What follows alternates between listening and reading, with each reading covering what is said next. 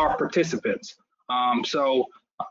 Individuals participating in the training opportunity. Again, we're just kind of repeating the things that were mentioned in some of those other slides, because again, this shouldn't be rocket science. None of this stuff should really alarm you in terms of what is or what isn't.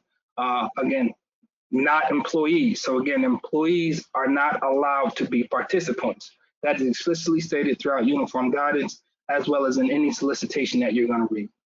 So students participating in an NSF research experience for undergraduates.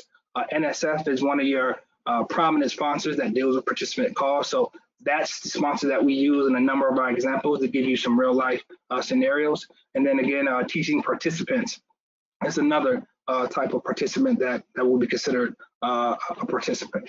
So now we go to the next slide. What are allowable participant costs? Again, a cost associated with the individual participant, funds that are being provided to defray participant costs.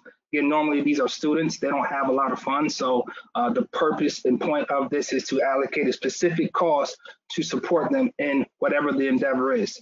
And then again, seeing the solicitation, which Sonia is going to walk us through, so that you guys were so confident going through that framework of identifying what exactly are the costs that we're referring to when we define participants.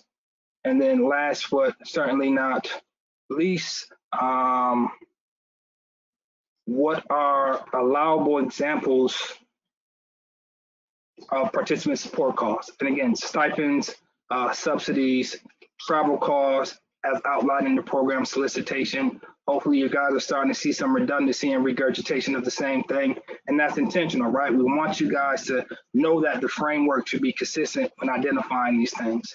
And then other costs supported for participant support costs. One that comes to mind for me is probably books, right? If there's registration or something like that, that could be that other cost type. But again, it would normally be outlined somewhere for you to be able to reference.